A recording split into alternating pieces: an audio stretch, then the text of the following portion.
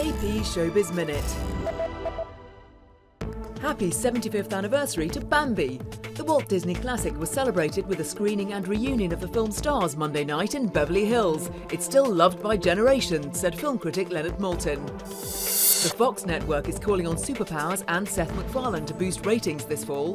The Orville, a new space adventure starring and produced by MacFarlane, is set 400 years in the future and follows the adventures of a spaceship.